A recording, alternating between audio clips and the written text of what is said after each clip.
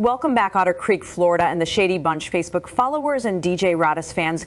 Originally, we were scheduled for an interview with Thomas Collins, but he took a page out of Lynette's book and claimed his mother was dying too and was unable to make the interview. So this week, we reached out to Shart Michelle for her exclusive interview.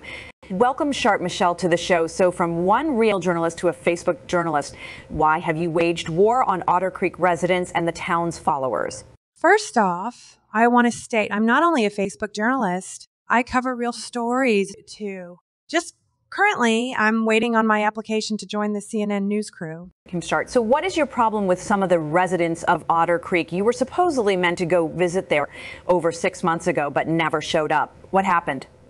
Well, when Lynette invited me down, she told me I could stay with her and the child. She told me she was reaching out to Mr. Hales to fund her the money for a new start at life and buy John out. Turns out she failed to convince him to give her the money.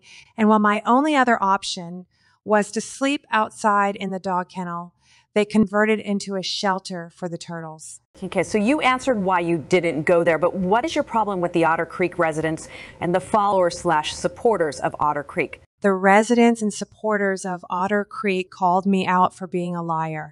They called me names to the point where I cry myself to sleep every night. I feel they blocked me from really exposing myself creatively as a journalist. I vowed from that point forth I would expose myself to a select few. I mean, the truth in that town. You said Lynette invited you to come down and do a story on the town. How did you and Lynette meet?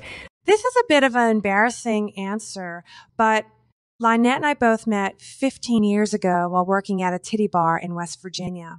I left after Lynette got fired one night for tripping over her own saggy boobs while dancing on stage. I felt bad for her and followed her out. We became best friends from that point on. We spoke outside for hours and I discussed how I wanted to one day become a journalist, and she mentioned she had always felt connected to turtles due to her long neck that extends just like turtles do. So I moved to New Jersey and she moved to Florida and we followed our dreams. Thank you for that odd story. Getting back to Otter Creek, in my notes I have something about you searching for a golden key. What the Hales is that all about? The golden key idea came to me one night in a dream.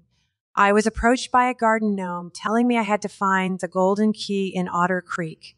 The gnome told me once I had the golden key, all the truths would come out and I would have the biggest news story since Princess Diana died back in 1997. When I woke up, I had to tag every post and every video I made about this golden key. So this garden gnome that spoke to you, you believe it was real?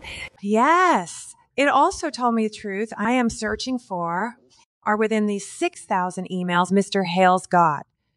I submitted my Freedom of Information Act request to get a copy of all the emails, but my request was ignored. The mayor at the time stated I was required to pay for the request. I'm a journalist. I don't need to pay for anything. It's the people's free right to know. You understand that's not how things work when submitting for Freedom of Information requests. Even Mr. Hales had to pay.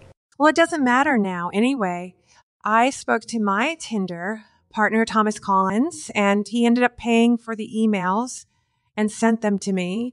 I promised him we would go to second base when I eventually come down. Don't you find that morally wrong, not only getting Thomas Collins to do your investigative journalism, but promising him sexual favors at the same time?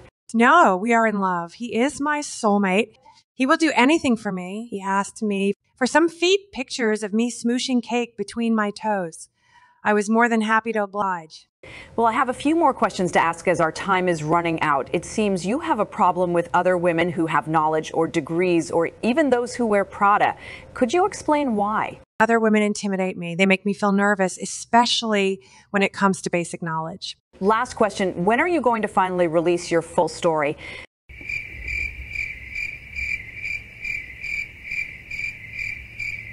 Well, it would appear that Shart Michelle just up and left. I guess we will never find out when that story is being released. Hopefully next week we can get an interview with someone else from the known Shady Bunch to hear their story. Don't forget to like the video, leave a comment, share it on all social media platforms, and subscribe for more content. DJ Radis releases something new generally every few days. For up-to-date information on everything Otter Creek and the Shady Bunch, join us on Facebook. Search for Otter Creek Fell and the Shady Bunch. We are currently at 1,700 members and growing daily.